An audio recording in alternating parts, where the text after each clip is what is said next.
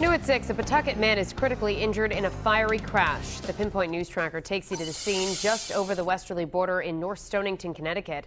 Investigators say John Martins was driving a heavy-duty tow truck from another crash when he blew a tire and crashed into a tree. Thankfully, a group of Good Samaritans were able to help him get away from the flames. Eyewitness News reporter Perry Russum joins us now live outside Rhode Island Hospital in Providence.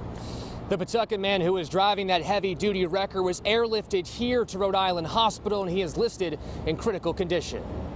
Connecticut State Police say a man from Pawtucket was working for his towing company Friday morning when his heavy-duty wrecker crashed on I-95 North in North Stonington, catching on fire. Troopers say John Martins just finished clearing up a bus crash on the highway when his truck blew a tire. It veered off the road and went down a 1,000-foot embankment, crashing into a tree. I'm from the country back in Virginia. I'm not used to this, but this is, it is what it is. You know, we're better off than the people who were in the accidents. Martins is a 52-year-old and a business owner in the area, running Sterry Street Towing and Courtesy Kia in South Attleboro.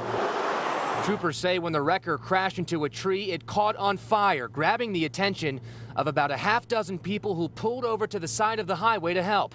Martins was taken from the burning truck and given first aid as a medical helicopter landed to take him to Rhode Island Hospital. And the highway was closed for a few hours as the fire was put out and DOT inspected the scene. Live in Providence with the Mobile Newsroom, Perry Russum, Eyewitness News.